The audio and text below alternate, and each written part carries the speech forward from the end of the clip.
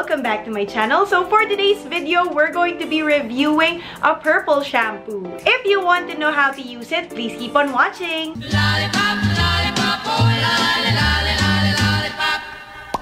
Boom, boom.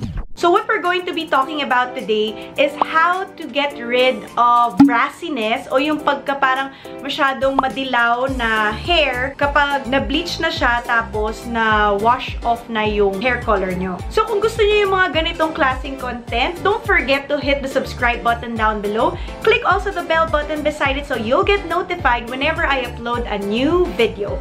So in this video, we're gonna be talking about this silver hair toning shampoo by Ma Cherie Ph. So this is actually a local brand and as you can see, mauubos ko na yung bottle niya kaya sobrang dumi na nung packaging niya. I got this one online. Actually, maraming resellers na nitong product na to. It's 400 pesos for 280 ml. Actually, yung packaging niya, meron siyang pump kaso naubusan na daw sila nung packaging na yon. So ito lang yung nakuha ko, yung may bottle. So without further ado, if you want to know its effectiveness, let's go to the application.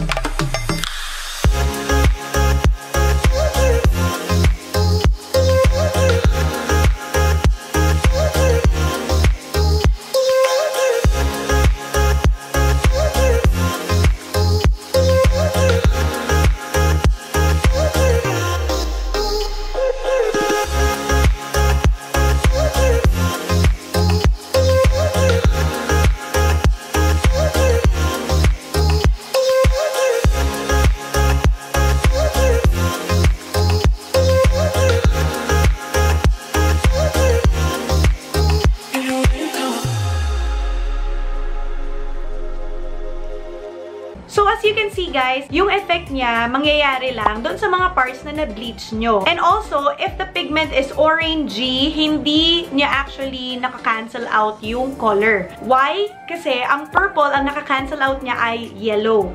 If you want to cancel out yung mga orangey part ng bleach nyo, you might want to consider using a blue shampoo instead of a purple shampoo.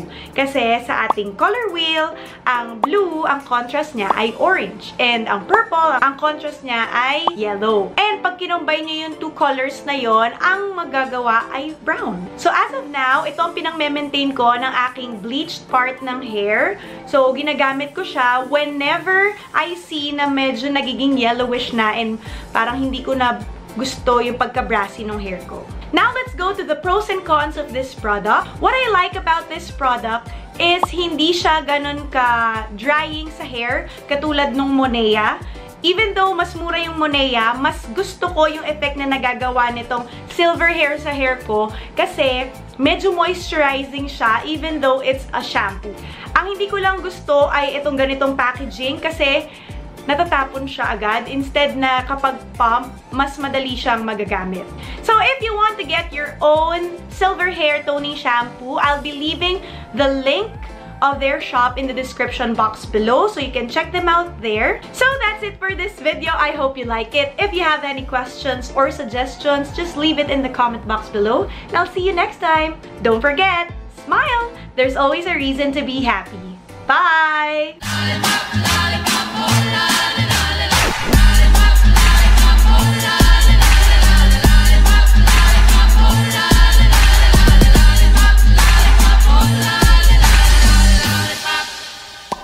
Boom, boom, boom.